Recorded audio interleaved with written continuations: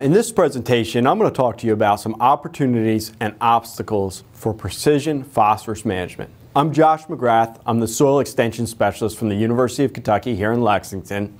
And you can follow me on Twitter at NPK_professor. So when we talk about the 4 R's in nutrient management, the right rate at the right place at the right time from the right source, oftentimes we forget to talk about performance objectives. You know, what defines right? And so we have competing performance objectives. The right rate to maximize yield is not the same as the rate that maximizes economic return, and it's not the same as the rate that is most environmental protective. So how do we balance these trade-offs where max yield doesn't equal max profit doesn't equal the environmental optimum? And we know that the most profitable system will likely have some environmental impact, but we still want to balance these things.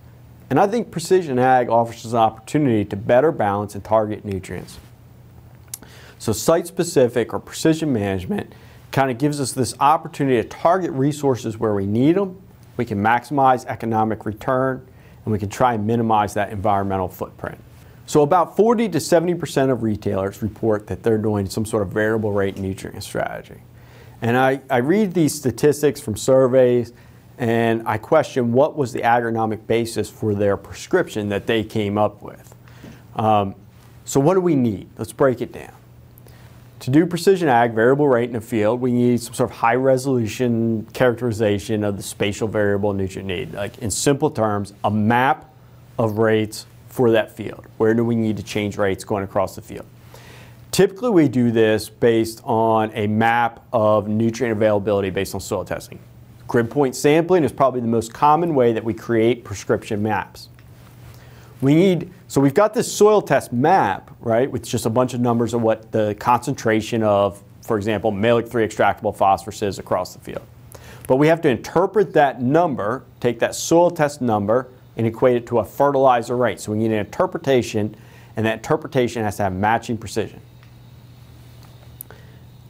We then need to take that interpretation and make a recommendation for the variable rate application. The interpretation and the recommendation are slightly different because the interpretation is what the rate would maximize yield at that soil test, but the recommendation may not be the same. We might have other adjustments based on cropping system or philosophy.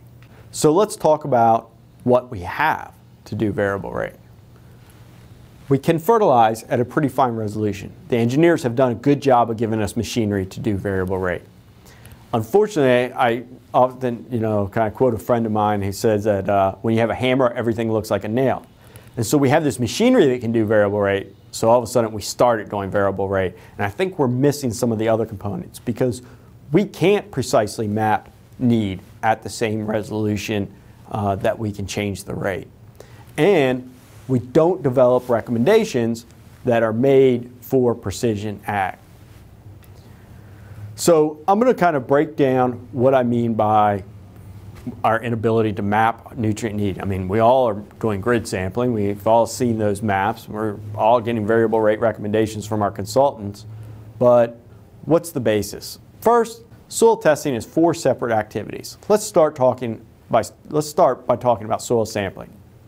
And then we're going to get into soil analysis. There's not much to say there. We actually do a pretty good job in the lab for old school accurate recommendations. I don't know about the future for precision ag.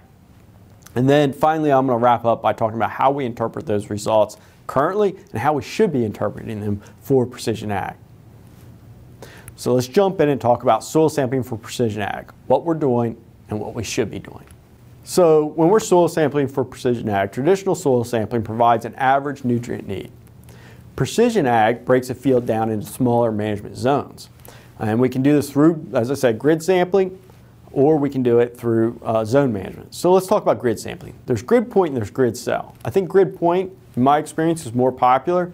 It's easy. You can create a point map in your software. You go out to that point, you take a few cores at each point, put them in the bucket, mix them up, and each point gets one sample analyzed and returned from the lab. And so this typically involves interpolation of those sample points, and that's basically estimating what the value, soil test value is in between 2 known points. So I sampled 2 points and I'm using interpolation to estimate the value in between. When I look at Grid point sampling, it's good at picking up areas where man-made management decisions like an old tobacco patch or an old animal feedlot have altered soil nutrient levels, or where small fields were combined into a larger field. It does a good job of picking that up, but it doesn't necessarily characterize the natural variation that occurs in a field very well at the density that we currently soil sample. I'm going to spend some time on that in a minute. The other option we have is directed sampling. Most people call it zone management, and that breaks the fields up into zones, and we collect an average sample from each zone. It requires that we have really good input data, perhaps yield maps, remote sense imagery, EC maps from something like a Varus where we've mapped the soil texture, even maybe grid data, but we're taking spatial data, we're looking at the relationship between that spatial data, and we're delineating zones, which we then go in and we sample to get an average soil test value for that zone. This is much more labor intensive. It requires each field to be delineated on an individual basis. It requires expertise with software and statistics, and we have to understand how those different input data layers impact nutrient need. Because of this complexity, we don't see zone management used very often or appropriately. Certainly the people that are trying it are the early adopters, and I talk to them quite often, and unfortunately we haven't provided, and by we I mean the academics, the researchers, really good ways to do zone management. Hopefully we'll get better at that. Grid point interpolation estimates unknown values between two known sample points. So in this simple graphic here, I've showed some grid point values, and that purple question mark indicates an unknown point in between, there's 4 sample points close by. Interpolation uses statistics to estimate, what is the value where that question mark is. And you can see here that we have one flyer, that 45 is much higher than the field average. And this is the problem with interpolation the way we currently do grid point sampling. There's a really great paper by Lauzon et al. That I really recommend everybody take a look at that's interested in this. It's actually a pretty easy read for a scientific paper, and what they point out is that interpolation requires a correlation or R value greater than 0.3. So samples must be collected close enough to each other that they are correlated is what this means. And what they found is that we require a 1/4 acre grid or less to get an R value of 0.3 in most fields. 1/4 acre. So at best, we're doing grid point sampling at 1 acre. The more common is a hectare or 2.5 acres. And so that 1/4 acre grid would be, cost prohibitive. So I'm not advocating that you do a 1/4 acre grid. What I'm saying is grid point doesn't work well for this reason. Unless your grid samples are on a 1/4 acre, your interpolated map isn't very good. Now, you can still use that data. You've still got a really intensive map of your field. It's just the interpolation is faulty. And then you say, well, but isn't it better than just taking 50 samples from a field, putting them in the same bucket and getting an average value for the field? Unfortunately, no.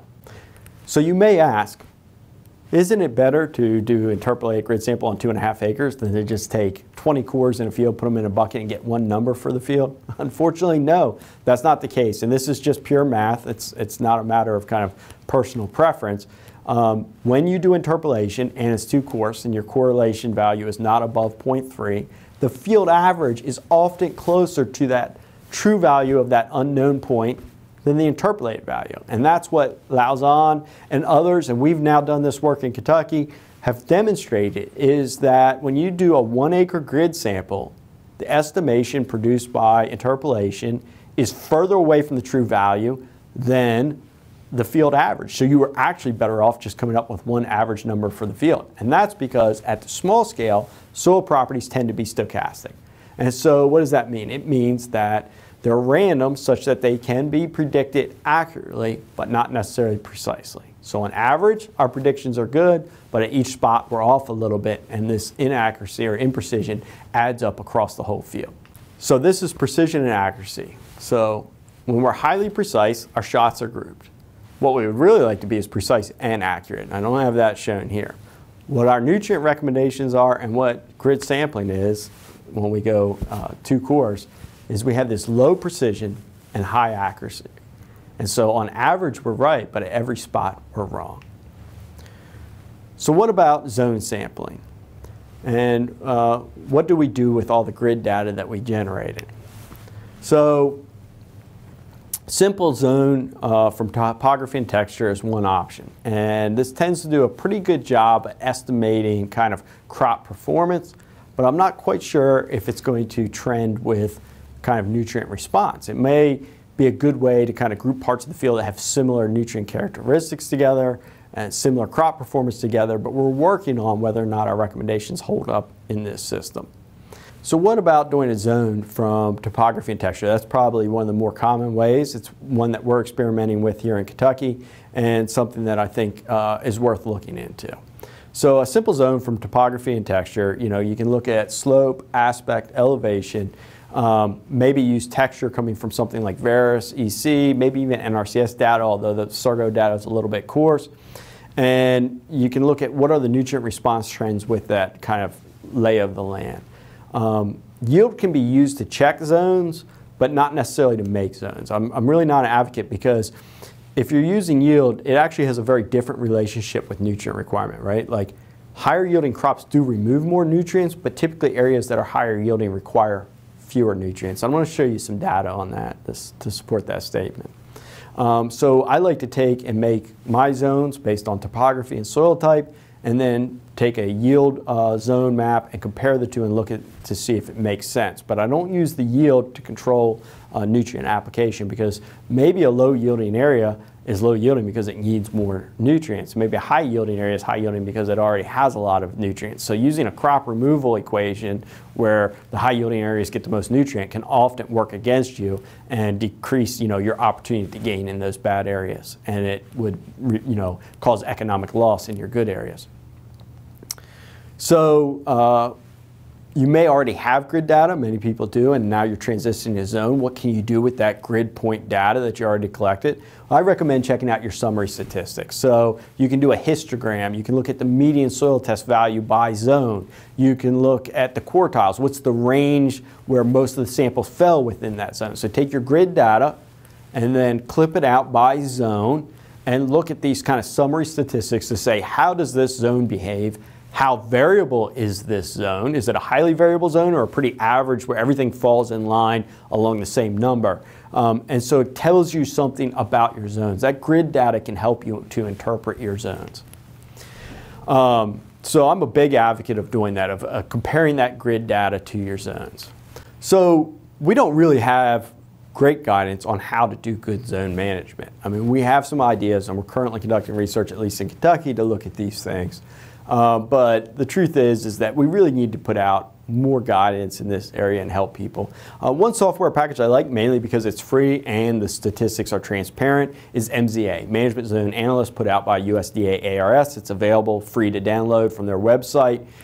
Great software package, but it's a little wonky because it was designed for older versions of Windows. They've never really updated it, so it's a little clunky compared to software that you might be used to using. Nonetheless, we're currently working, we hope by the end of the year, to have some software tutorials up. So stay tuned on my Twitter feed for that. We're going to come up with some software tutorials that will walk you through using freely available software, since everyone's using something different. And if you learn to use it in the free software, you can then take those lessons and transfer it to your commercial software package that you use on your farm. But we should have tutorials out by the end of the year. Word of caution, we do not have soil test correlation and calibration numbers for zone management or grid point sampling. And I'm going to talk about this here in a second, but this becomes important. We can make the best zones in the world, but our recommendations were based on addressing the field average. And that's a bad way to go in precision management. So you're going to have a different set of recommendations for precision management. And unfortunately right now, I think what most people do is take our old recommendations and shoehorn them into a precision setting. I don't think that's the way to go, and we're going to talk about that for the next minute or two. So if you're going to go down the zone management road, I would minimize the number of zones. Because we don't have precision-based recommendations yet, you need to look for the big differences, right? Stick to the coarse knob, the big knob, and maybe have 2 zones or 3 zones. We don't know enough to have 8 different zones within a field in most cases. you're going to want to sample those zones intensively. While you're only getting one soil test number for that zone, you can put 50 cores in the bucket from that zone, mix them up really good, send them off in the lab. That's going to be the basis for a really good recommendation. And finally, establish on-farm trials, strip trials that you run across your zones to see if you hit the target rate right. So maybe you have 2 zones, 3 zones, take those 3 rates and set them up in strips that cross, replicate at times across the zones to test what rate is best for each of the zones.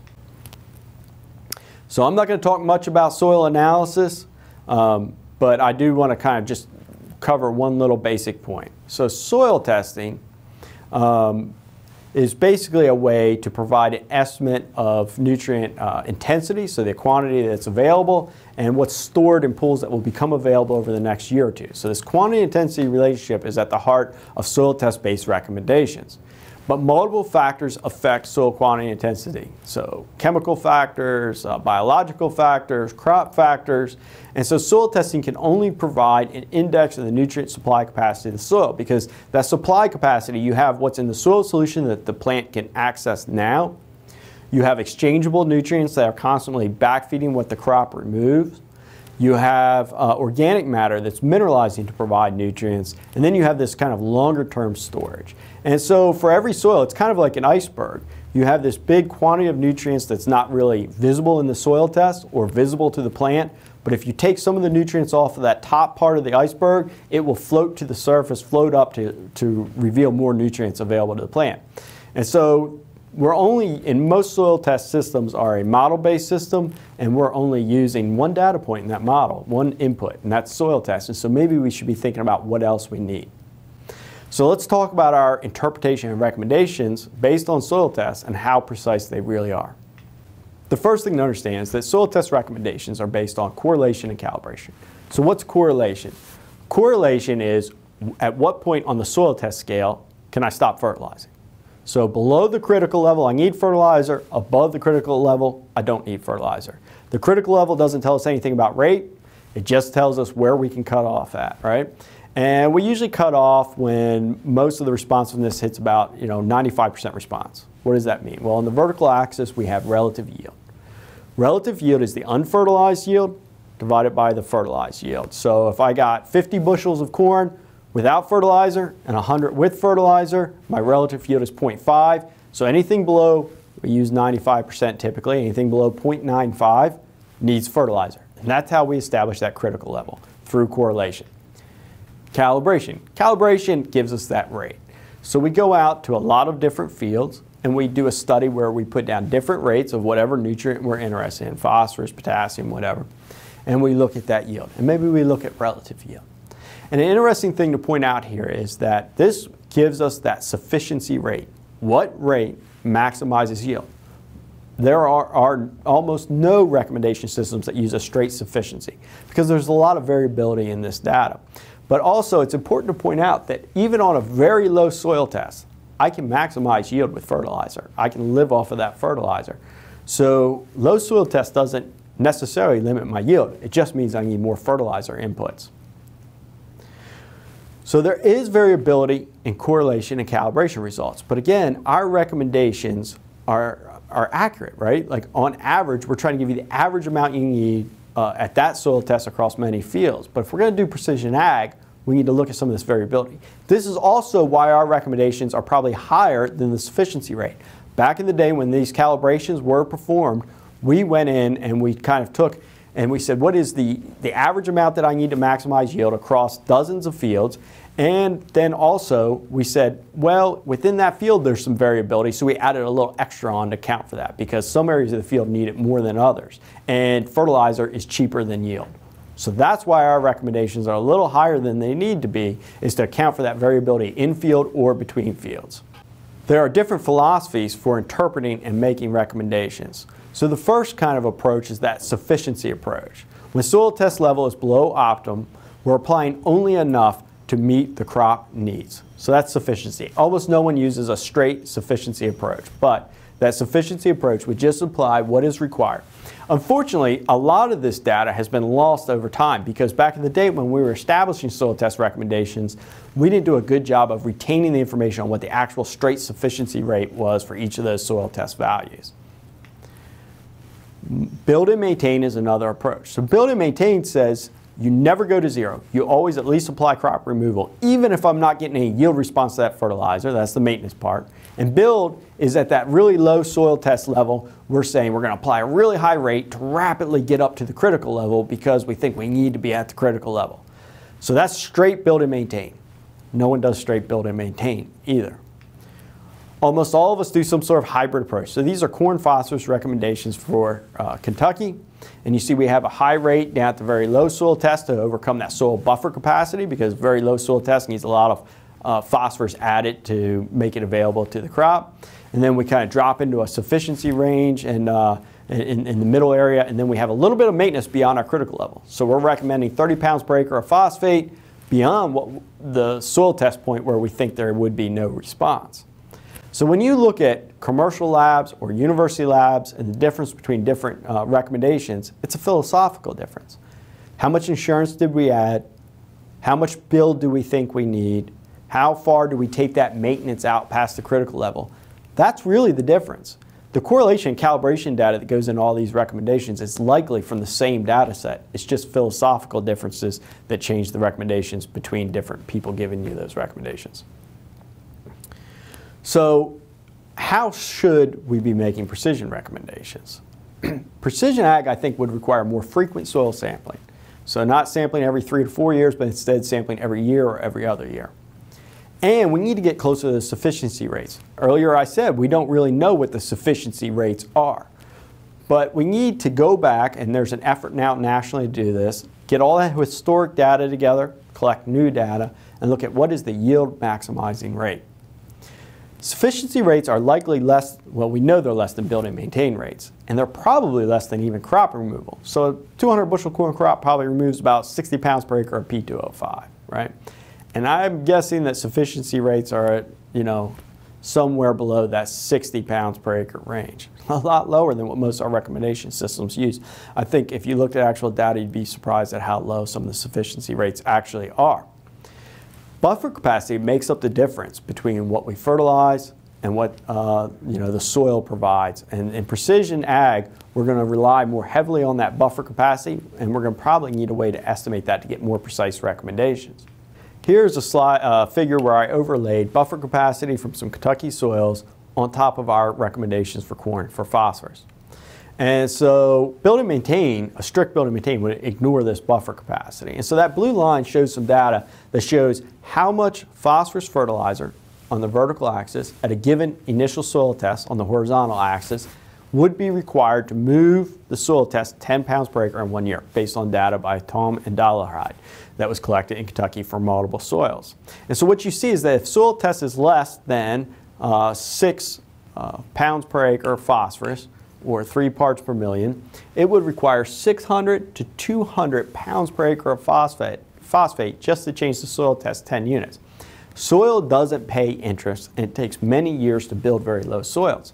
So actually, economically speaking, if you can maximize yield with 60 pounds per acre, what advantage is there to pour 600 pounds per acre on a field year after year after year to try and build up that soil test? You're not getting any more yield for all that investment. Take that extra money, the difference between, let's say, 60 is the sufficiency rate and 600 being the build rate. Let's take that 540 pound per acre of phosphate at 40 cents a pound, and let's put it in an interest-bearing savings account because the soil is not going to pay interest, and you'll get the same yield with just the sufficiency rate. So I would say that from a researcher standpoint, we need to work to come up with those sufficiency rates and provide them for people that want to be more precise. Again, we're looking at this soil as like this iceberg. And so that soil can supply a lot of nutrients, but we need to know where the soil can supply the nutrients. And that's going to be the next part of this presentation. Improving precision phosphorus management. So how have we historically done research? Typically it's 5 or 7 phosphorus rates randomized in 5 replications or blocks, we call them, at 4 locations for 3 years, right? And we've done this forever. So we got a 10-foot plot by 60 foot long, and 5 rates, maybe 5 replications. There's 25 plots in that field. We do it for 3 years at 3 sites. And I see proposals from researchers all the time that say we need more data. I would argue that this is not right. We don't need more data. We need different data if we're going to do precision ag. Doing this kind of traditional calibration work is fine to reinforce our recommendations, to evaluate them, to see if they're right. But year after year, we come back and say, oh, our recommendations are still right because they are accurate. We did a good job historically. But if we want to do precision ag, I think we have to do something totally different. So how can we do research differently? The site-specific management research that we've been doing here for the past 5 or 6 years, we're trying to look at a spatially explicit correlation. What does that mean? Well, you see this image. Here's a field. Each one of those dots is a set of plots in the field. So each plot is split into 4 subplots. And in those 4 subplots, they're 10 foot long, wide by 40 foot long. We randomize in there 2 of those 4 strips are going to get phosphorus and 2 don't. This is just correlation, no calibration. So it's a rate that we think is sufficient to cause a yield increase. And so we applied 60 pounds per acre of phosphate. We're using a 4-row planter. We're putting it down in the 2x2. This is all no-till. And this is the 6th year at 2 sites. And we also have data from friends in Texas and in Virginia who have worked with us to do similar layouts. And what we want to look at is just response. So we want to look at the difference in yield between the fertilized and unfertilized in those small plots. So these plots are 40 foot by 40 foot, so pretty small spot in the field, and how much yield do I get from adding fertilizer? And we target fields with very low soil test P. So we use ammonium polyphosphate in the 2x2. We also have a tank of UAN. We're using variable rate pumps, 2 pumps, so that we can keep nitrogen the same across the whole field. If you're going to do some on-farm research with phosphorus, make sure you're balancing the nitrogen so that you're not seeing a phosphorus and nitrogen response. Because nowadays it's really hard to put down phosphorus without nitrogen. So we're using ammonium polyphosphate, 1034O liquid fertilizer in the 2x2, UAN in the 2x2, and we're keeping that starter nitrogen rate the same across the whole field. Okay, we're coming back, putting the rest of our nitrogen down at side dress. First thing we're going to look at is early growth response. This year, I don't have that data crunched this year, the early growth response was amazing. At V6, the plants that got phosphorus were twice as big as the plants on the next row over that didn't get phosphorus, right? And so we look at this and we see that we have all these points. So that's relative biomass, so that's unfertilized plant, their size in kilograms per hectare, divided by fertilized plants. So we've got relative biomass. So if the number is 50% or 0.5, that means the fertilized plant was twice as big. That green line is at the 95% relative biomass. That red line is University of Kentucky's soil test level where our recommendations go to 0. And so this is a pretty good indicator.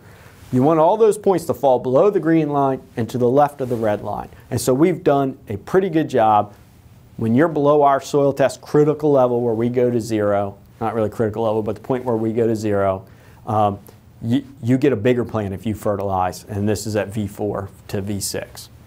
So it's nice to have bigger plants at V4. What does it mean for yield? So this is average yield response across the whole field. So not by plot, but if we take all the plots that got fertilizer, phosphorus, and all the ones that didn't get phosphorus, how much yield did we get? And so this is from 2 corn years at the sites, at 2 sites, and on average, we had a statistically significant yield response to phosphorus. There was a lot of variability, as that kind of bell curve shows, but on average, we got 9, depending on year and crop, 9 to 18 bushels per acre in 3 out of 4 site years. We also got a yield response in soybeans and wheat. Even though we didn't fertilize them, we looked at residual carryover from the starter. That 2x2 band actually helped us get higher yields in wheat and soybeans. And so we see a 9 to 18 bushel per acre yield response on average across these fields in 3 out of 4 site years. But this is the kicker. On average, soil test worked. When we were below that critical level where our recommendations go to 0, and we applied phosphorus fertilizer, on average we got 9 to 18 bushel yield gain. But if I look at it on a plot by plot basis where I'm just comparing those 2 10-foot by 40 strips with no phosphorus to the 2 with phosphorus, our soil test failed 50% of the time. Our recommendations are accurate. They are highly imprecise. On average, if I fertilized the whole field, it would have paid for itself, but in every single plot, the soil test was only as good as a coin flip in predicting which plot needed phosphorus. This is a little tricky to understand because of the math. Where plots responded to phosphorus, the response was big enough to carry the average compared to plots where there was no phosphorus required. So why do some of the plots with a soil test of 5 parts per million, or 10 pounds per acre phosphorus, require phosphorus, and some plots down there at 5 parts per million don't require phosphorus? What's the difference? We haven't been able to figure that out yet. We do know that as we approach that cutoff limit, that we see less variability in yield response, and we see a less potential for response. So, we know that as soil test goes up, it's less likely that I'm going to need fertilizer, and I have a whole lot more variability down here at the low end. So what's causing that variability? If we're going to do precision ag, we have to understand and have an answer for that question. Where's this variability coming from at the low end? Now, some people think, okay, best areas of my field, seeing this, I'm going to put the higher rates on. But when I look, this is 4 site years of data. So 2 sites, 2 corn years, just looking at corn, and I'm looking at normalized delta yield. So delta yield is fertilized plot yield, subtract unfertilized, divide it by unfertilized average yield for that plot. So that's what I mean by normalized. So I could put all the data from different years on the same graph, right? So I divided it by that unfertilized yield. So the difference between plots divided by the unfertilized yield. And then I plotted that against that control yield, so the yield without fertilizer for that group of 4 subplots. And while there's a ton of scatter, if you look at the mean trend, the higher the yield, the less likely I was to have response. So that means the best areas of the field were less likely to need phosphorus fertilizer in these 4 site years. And we see this across different studies. We evaluated organic matter. We have evaluated microbial communities in the root zone. I am leaning towards, and I want to test this hypothesis, that soil physical properties may be largely responsible for this trend. That the highest yielding plots have really big roots and deep soil. In Kentucky, soil depth is very important. Because phosphorus moves almost exclusively to the root through diffusion, and so only a 1/4 inch zone around the roots provides phosphorus to the plant. The bigger and longer your roots, the more phosphorus you can access from the soil. So when we have really good soil structure, no compaction, deep soil, these really good, healthy, well-structured soils, I get bigger roots, and so I have more feet of root for diffusion to occur across. I have higher yields, and I'm accessing more of the soil phosphorus, even when soil phosphorus test is very low. So we historically have focused on mapping soil phosphorus, grid sampling, zone sampling, and all these. That's what we talk about in precision ag, how to do grid sampling. But that doesn't help us if that critical level is variable across the field. In other words, at this spot in the field below 30, you need fertilizer, and over there below 10, you need fertilizer. And it appears that that's what's happening. So if we want to be really good at precision ag, we need to not only be able to map soil tests, how much phosphorus is there, but we need to map potential response. I think that maybe if we could map potential rooting depth, we might be onto something. So we're going to look into that. So we need new correlation and calibration data for site-specific management. We can't use our old correlation and calibration data. And as I said, the better areas of the field actually seem to be less responsive. So that's kind of our working hypothesis, but we need additional model inputs like rooting depth, soil structure to be able to make these recommendations. We can no longer, if we're going to do precision ag, just having soil test phosphorus is not enough. So that's all I have for you today. Feel free to send me an email with any questions. Check out my Twitter feed at NPK_professor. Thank you.